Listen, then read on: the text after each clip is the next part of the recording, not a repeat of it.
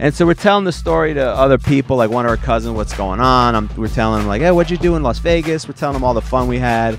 And at one point, her cousin goes, wait a minute, you were cool with him judging this slapping contest? But it's also... Mind you now, she's also cool because you don't allow nothing else other than that.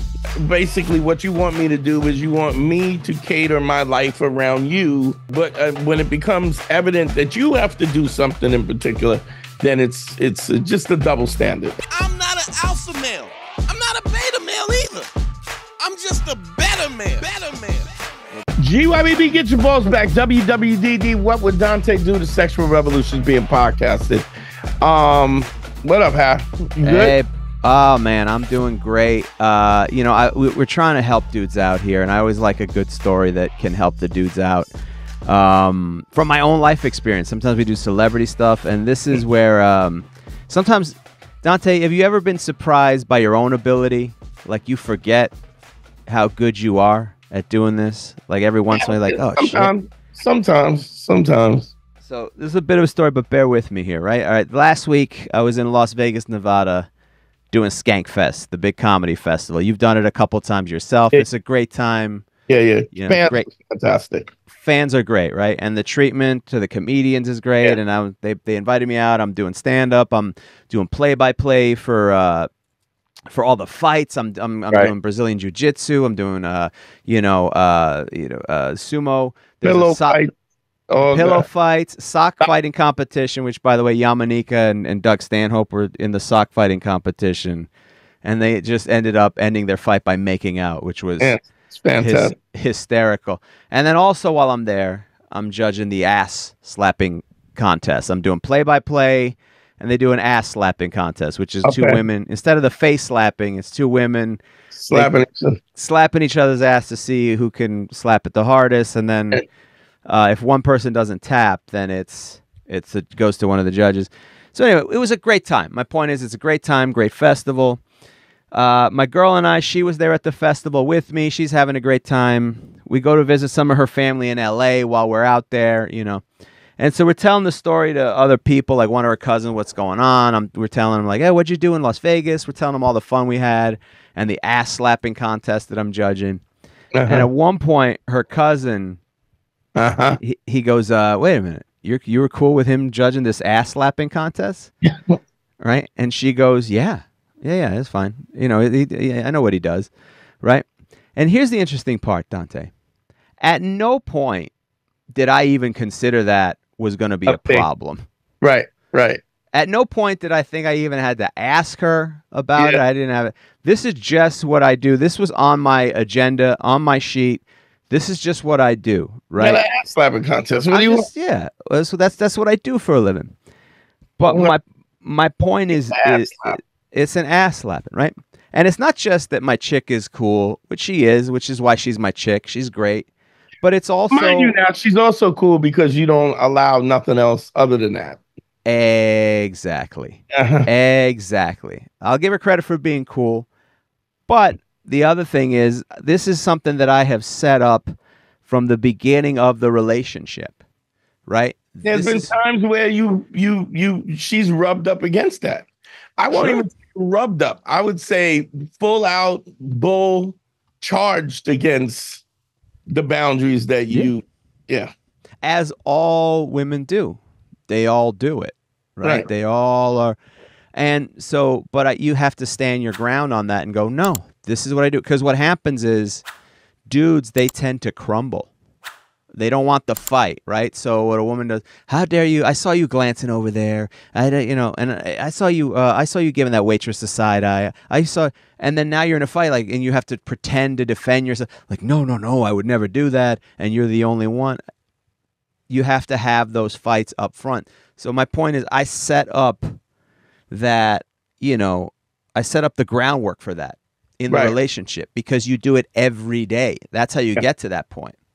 Yeah. What you can't be in a situation. And the minute there's any incongruency, you're going to have a problem. You're going to have a problem because they can recognize the incongruency. And the incongruency says, it communicates that you're not really sure or confident about what's coming out of your mouth. Yeah, and the other thing you have to understand that in this perspective of arguing with your significant other, with your woman, is that we talk about this all the time. The argument is based on their emotions and their feelings at the time, or what they think is appropriate for them, right? So they move the goalpost of what is appropriate for them. Right. And it's different for every woman because what their boundaries are different from every woman, but they act like you're breaking a societal code when you violate something that they don't like.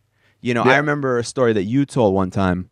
This was with an ex of yours that you wanted to do a road gig. Do you remember this? You wanted to do a road gig. That was my first wife. That's how we ended up divorcing because of it. What was it? What happened for those who didn't hear the story?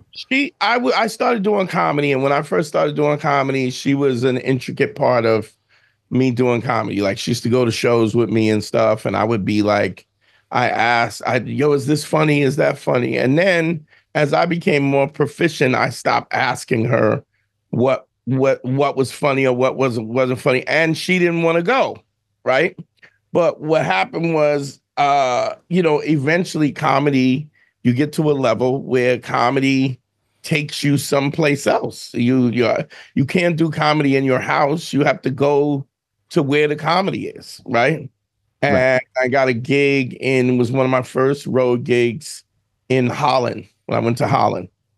And I told her I was going, and then she stopped, gave me the silent treatment for 2 weeks before I left. Said that, a man is married. He's supposed to be home with his family. He's supposed to not go nowhere. He's supposed he's not supposed to be going on no road trips or what, which I don't know. I mean, when was that ever written? When was that? It wasn't. That was her thing. Right. And as a husband, I'm like, well, what do you? A man is not, I believe the phrase that you told me was, I don't believe a man should ever spend a night away from his wife. Yeah. Was the thing. But then she was online trying to get her degrees, but she was doing it online. And then part of the ramification, the parameters of getting the degree is that you have to travel to for her particular degree, she had to travel to Indiana. She went to University of Indiana, and we had to travel there. She had to travel there to take certain tests in person, right? And the first time I went with her, sat in just a little hick town, nothing to do, and just sat around in the hotel till she got out of class, and then whatever, right? The second time I didn't go, but she went anyway. So what was interesting is that this idea of not spending the night away from somebody, or what you want me to do is you want me to cater my life around you. And but when it becomes evident that you have to do something in particular, then it's just a double standard. And I mean, I'm over explaining a double standard. Well, because it's what's important to her. There's no set of rules, right? And so what it is they make up the rules as they go along for what they want. Yeah. What they feel is good. If you love what we're doing here, go to patreon.com. It's the best way to support us, and check out all the bonus content. That's right. Patreon.com/manschool202. We do weekly bonus episodes. We do listener mail, dating tips. And also, if you love the show, you can go back to the archives starting from episode 1. All the episodes will be there at patreon.com/manschool202. Paying the bills, paying the rent, working a full-time job, doing comedy at night, doing movies and acting at the same time. And, she had a daughter. She had a stepdaughter. I raised her stepdaughter like she was my own. And then all of a sudden, when I was ready to, when it was time for me to, to have that support wasn't there. And then what happened was I don't think that she ever thought that she would be in a position where she would have to travel. And then when she had to travel, it was a total different thing. And I went away to Holland. It was 2 weeks before she wasn't speaking to me. I called her. She never called me back. And when I came back, she was still giving me the silent treatment. And upon that point, I packed my stuff and I left. And that was the end of it. Right? That was the end of it. And because she wasn't involved, she was jealous, or just what do you think the reasoning behind it was? I think she was jealous. I think she was definitely jealous. I think she was dumb. You know, she wasn't the smartest person. I mean, and since then she's got a master's degree, and I'm not saying that necessarily means, but it definitely opens your thinking up wider. And her thinking was limited, and I mean, to be honest, her thinking was limited because she had her daughter to keep. She was trying to keep her boyfriend at the time. So she's like, I'll get pregnant and have this daughter, and then I'll keep my boyfriend. And he left, started another family. So that didn't work out. But it was I think it was just a matter of inconsistency, just not even really thinking selfish. I'm gonna do things the way I want to do, no matter what. You know, and that's the point is, you know, in the relationship, as the man in the relationship, you always have to be the one who dictates what is and isn't appropriate, right? Now, that being said, you also have to do that for yourself. Absolutely. So you can't be out here dictating policy, you know, when you're not at your best. So you can't. It always drives me nuts. You got these complaints about guys, they don't take out the garbage. Or they don't make sure everything is clean. They leave their fucking clothes on the floor. How are you supposed to win an argument with somebody and tell her what is and isn't right when you can't even take care of yourself in that fashion? Yeah. Or if you're not being monogamous, how are you going to dictate to her what is and isn't appropriate? How about this? Even if you didn't, if you said at some point in time she jumped on your back for not taking the garbage, and you said you would, and then you didn't. Yeah. Then where's any level of credibility in that? Dante, if the people out there, if they want to have a happy relationship like I'm in, if they want to know the skills, they can reach out for a consultation. If they want to reach me, they can go email me at advicefromharry@gmail.com to get a consultation and relationship advice. But Dante, if they want one from you, how would they go about doing that? Go to DanteNero.com and click on consult. You can get me. Right. Right. I mean, it's even small things like every once in a while, you know, like especially during the pandemic, you know, I wasn't combing my hair. And then it was just a couple times like, oh, you didn't comb your hair. And even that, she didn't even have to tell me. I'm like, well, I don't want to be that guy. I don't want to be the sloppy guy who doesn't brush it, who just gets up because I'm not going out anywhere. But it's all those levels you have to maintain what is appropriate for yourself and what is appropriate from her. Because you also have to assess what she's saying to you, because she's going to tell you stuff that she thinks is a way to behave and a way not to behave, you know. And you have to go, well, that's fair, and no, that's not fair. Because I've had girls I've been in numerous relationships, and some girls dig the career and some girls don't. I've had girls get upset that I'm taking gigs on their birthday or like Thanksgiving or Christmas Eve. And you just have to go, this is what I do. If you don't like it, well, I don't like it. Okay, well, if you don't like it, then you have the option to go. I'm not going to be pissed that you go. I get it. This is not for everyone. The problem is you can't just let those feelings dictate, because a woman's feelings are going to be all over the road. They're going to be all over the road. And you're just not going to be able to. And to be honest, she has a right to say what she wants or what she doesn't want, what she likes or what she don't. But so do I. I have a right to say what I like and what I don't like. I have a right to say what I will do and what I won't do. And if I won't do it, then all I have to do is say I won't do it. But it's so often I get consultations with guys are in their 20s, 21, 19, 21, 22, and they're, I want to be in this relationship. Really?